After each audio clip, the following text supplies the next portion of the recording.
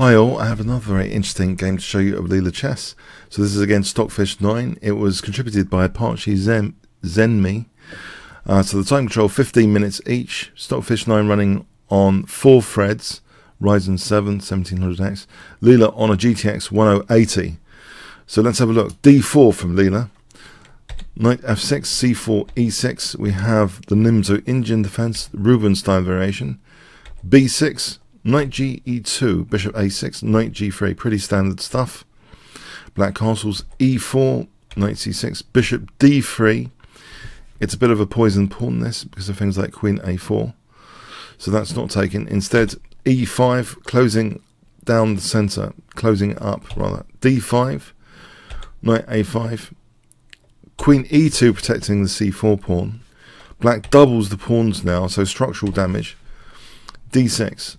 But white has this potentially very dangerous bishop without a counterpart. And we have already this annoying pin now. H6, the bishop drops back. So here, E3, bishop C8. White castles, knight D7. Now we see bishop C2. Knight C5. If black wanted to challenge this pawn now, then maybe bishop B3 is an alternative now. And that should be okay with f4 coming later perhaps. So bishop c2, we have knight c5. Now f4 here, so very attacking game from white. We have knight d7. Black dare not take on f4 because I believe bishop takes f4 is the strongest approach here. To be able to play e5 and open up this bishop against the king. If rook takes f4 on the other hand, then there's knight d7. This should be okay for black. But the way to play this, I believe, is on e takes f4 to play bishop takes, and we have, for example, knight d7, e5 immediately, and this position is favourable for white. For example, like this continuation. Also, let's have a quick look while we're there on d takes. This is, you might be wondering about d takes here. There's a beautiful variation here. Can you see what white can play in this position? If I give you 5 seconds to pause the video. This is just a game variation. Bang, bishop takes h6 is pretty destructive. For example, like this, queen d3 threatening, queen h7 checkmate. This is much better for white. For example, like this is going to be a big advantage for white. And here, if instead of queen g5, rook takes f5, this position is really dangerous for black. So it just demonstrates some of the dangers of this position if white breaks with e5. So yeah, we see this seemingly passive retreat. So knight d7, f5, white establishes a pawn wedge, Leela establishes an aggressive pawn wedge, and it looks as though, you know, f6 in the future could be really dangerous. King h7, and now c5, making sure that black can't have a nice knight entrenched on c5 later. Black takes with a pawn. Taking with the knight leaves f6, of course, and there's actually a very beautiful line here with queen e1 or queen f2, either queen e1 or queen f2, with the idea, for example, of playing in this position. Can you guess if I give you 5 seconds? Another beautiful variation. Bang, bishop takes h6. For example, like this. Bang, knight f5 check. And then this is mating.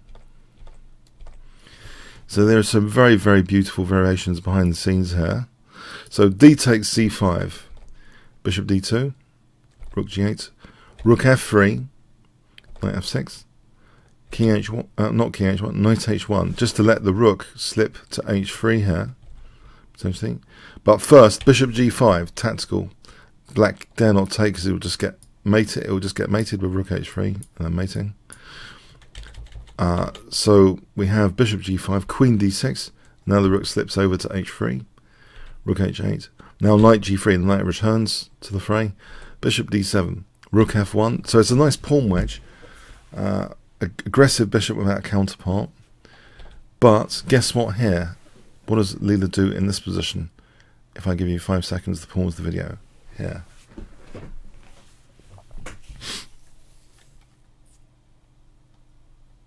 Okay, voluntarily gives up that bishop now. Sometimes this is a prelude to a light square campaign. Knight h5. We have queen d6. It's far too dangerous to tease with this because of rook g3. That's g7 is going to be collapsing. It's far too dangerous. So queen d6. And now bishop d3 is played. This bishop's kind of hemmed in by its own pawns at the moment, but now we see, well, pretty soon, something done about that. Here, bishop b5. Just trying to weaken black on those light squares and get rid of this problem piece, potential problem piece. c4 here, h4, king h8. Some shuffling around now at this part of the game. So the rook's seemingly shuffling. Okay, that's c6 break. And yeah, this knight remains on a5 for quite a while. So white's intensifying the pressure now on g7, and you'll notice potentially things like queen f8 are creeping in. So queen d8 protects the f8 square. White keeps a tactical eye on things. Now here, this looks at h5 potentially. Well, it's actually threatening queen h1 though. That's the major thing about it. Queen h1 checkmate. So rook f3 gives the king an escape square. So yeah, some shuffling around at this point in the game. Is Leela making any progress? Well, rook d5. The rook's changing tune here for the centre file.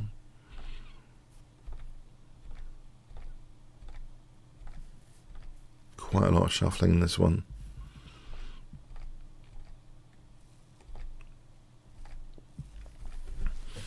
So we have a position which clearly looks very nice for Leela, but how is progress going to be made here? So queen f2 here, queen g1.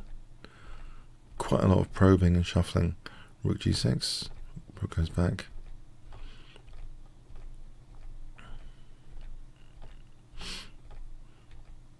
I'll wake you up when something happens. Okay, so king f8, rook g4. So Leela can also play very boring engine games, like the best of them. With shuffling, no, there's going to be something exciting coming up here. Actually, rook g3 is played, queen c7, and now actually something different. Queen g4 is creeping in. The possibility now of queen g6, and this is really dangerous for black. Black plays queen f7.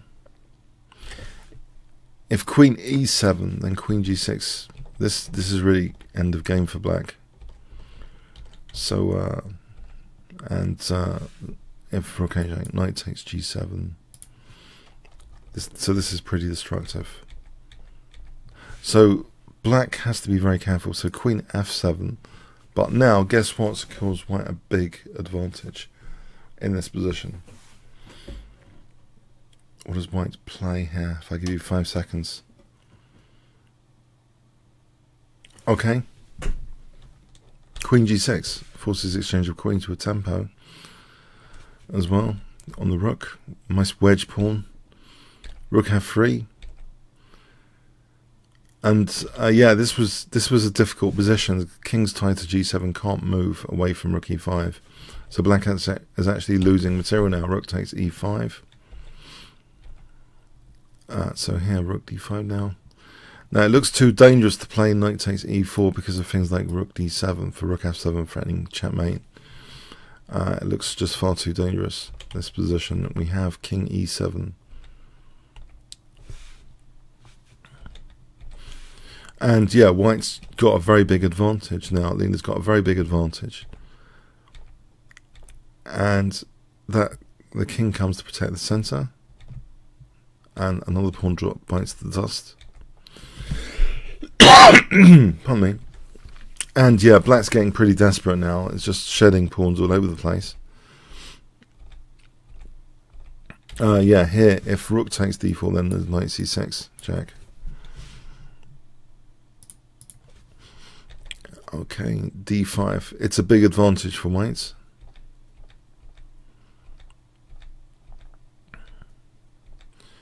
And The only thing to be concerned about is this a-pawn for a moment. But black's here desperate now, giving up the piece here. This is just absolutely winning for white now. It doesn't matter even sacking the rook, it's still winning. So these pawns are just absolutely winning. We have rook c7 played. Yeah, if rook takes, just taking this pawn, the other pawn's dropping. It's just absolutely winning for white. So rook c7. And here the game ended. Now the game chooser mentioned, the game caught my attention because of the way Leela Zero played this game, very Karpovian-like, got a positional advantage and started putting some pressure on the black king. And then when black's pieces went defensive, she started probing back and forth on all three sides of the board, looking for a weakness in black's camp. On move 79, Leela played a strong move, queen g4, due to the awkward arrangement of black's pieces and weaker king. This move was very powerful and led to a win. If we go back to move 18, Leela played an interesting pawn sacrifice with the move c5. I think the idea behind it is if the knight took on c5, the knight would be further away from defending black king. Yeah, as I mentioned, some variations there with f6. He also mentions the bishop b5 was a powerful idea. Trading off the light square bishop, leaving a good white active knight versus a bad black knight scenario. So at this point, Stockfish thought the position was equal, and Leela thinks it was like +1 for white. Strategically, white looks better with more space. And the game creator wanted to point out a visual thing. If you go to move 70, you can visually see how each and every one of the white pieces is much more active than black's. Just visually crushing. So, yeah, move 70. If we have a look. Yeah. It's a nice game choice. So thank you to the game creator Apache's Enemy for that one. Fascinating one. Okay. I hope you guys enjoyed it. Comments, questions, likes, shares appreciated. Thanks very much.